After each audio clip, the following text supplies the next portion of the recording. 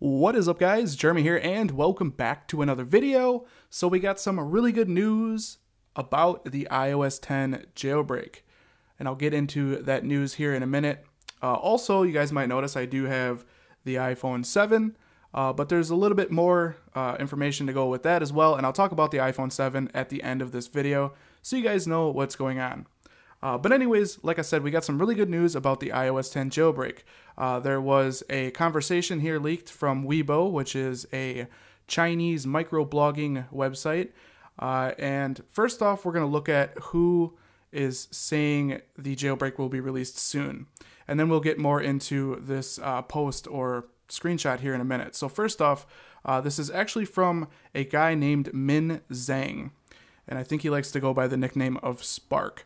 Now, if you guys might remember back when iOS 9.3.3 was jailbroken, it was actually soon patched by Apple with iOS 9.3.4. And this is the guy that actually re-jailbroke iOS 9.3.4. There's actually a demo video, as you can see within his recent photos. It's still there. You can actually go through his tweets because he doesn't have too many tweets. And you can check out that iOS 9.3.4 jailbreak demo, which is really cool. So who is Min Zhang? Well, he is actually an Android/iOS senior security engineer at Alibaba. Now, if you guys don't know what Alibaba is, it's basically the Chinese version of eBay. It's a monstrous company, huge company. Like I said, it's called Alibaba. So let's get a little bit more deep into this. We got a really cool post here on Forbes, and I'll read this out for you guys as well. So in June 2014, Alibaba acquired the PP Assistant Marketplace, also known as 25PP, via the purchase of browser maker UC Web. So now if you guys would remember, 25PP is actually a partner with PANGU. So when the PANGU jailbreak is released, they usually have the 25PP application, which is the Chinese application. So 25PP is a partner of PANGU, and 25PP is owned by Alibaba. So this is some really good information.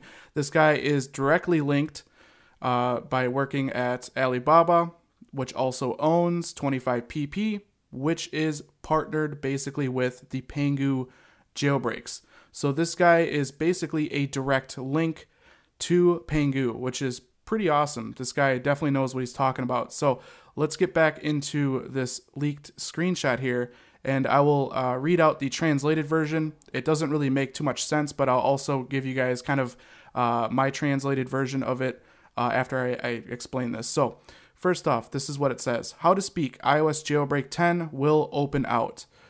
If this continues soon, iOS jailbreak and have become as popular as the Android root. Of course, someone temporary break-in agreement is possible. So no, then do not cut me. All right, so that probably doesn't make any sense, but this is pretty much what it says in my opinion. So the iOS 10 jailbreak will be open source. Soon, iOS jailbreaking will become as popular as rooting on Android. Unforeseen delays are possible, so don't blame me if they don't release it soon. So that is pretty much what is said in this post, which is very, very exciting. One, we should have a jailbreak very soon. Unfortunately, there's no time frame posted here. It doesn't give us any kind of time frame, and it also doesn't tell us what firmware they're targeting, whether it's going to be iOS 10.1, 10.1.1, or 10.2. That information is not there, but I still think this is very good information to know. And also, if the jailbreak is going to be open source, that is huge. I want to say this would probably be the first time a jailbreak is actually open source, and that will allow other kind of hackers, I guess you could say, or people that know a lot about iOS security to contribute towards jailbreaking, which in turn kind of makes sense when he explains that it could become as popular as rooting on Android. So that totally makes sense, and that is pretty insane if they do that. If they make the jailbreak open source, that is awesome, awesome news.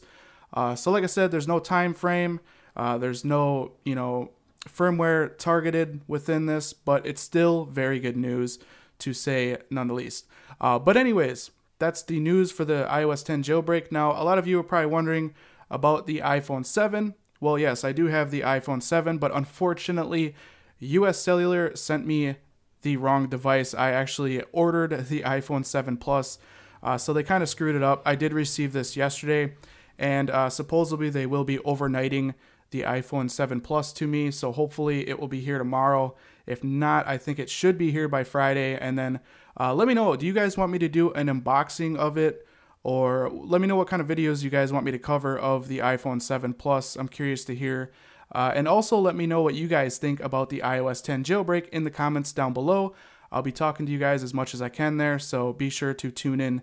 But anyways, hope you guys enjoyed this video. If you did, definitely throw me a thumbs up. That helps me out a lot here at the channel. And if you guys want to see more videos like this in the future, don't forget to click that subscribe button. This has been Jeremy, and I will catch you guys in the next one. Later.